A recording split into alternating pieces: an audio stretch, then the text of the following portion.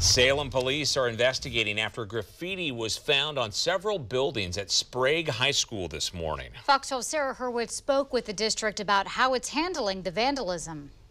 Well, this is some of the graffiti that is left here at Sprague High School that was found early Monday morning. This is all part of some vandalism that was found, and now the Salem Police Department is investigating this as a biased crime.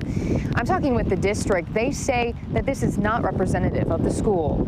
4 a.m. Monday morning, graffiti on multiple buildings at Sprague High School. Highly offensive, racist, homophobic, anti-Semitic, and altogether just not a good representation of the community, the students that we serve. All of these pictures from the district were so graphic, we can't show what they look like.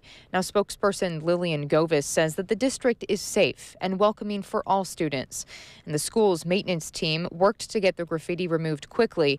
And now Salem police are investigating the vandalism as a biased crime. Should it turn out to be a student, in addition to whatever legal ramifications there are also significant consequences at the school level that we'll pursue. The Salem police say there aren't any suspect leads right now. Govis couldn't comment on whether the school's surveillance cameras possibly captured the vandalism, but the district is working with police. This is a school. This is a place of learning.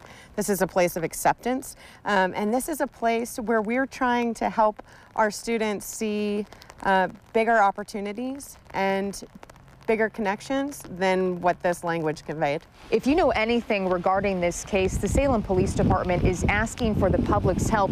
You do want to contact their department. In Salem, Sarah Hurwitz, Fox 12 Oregon.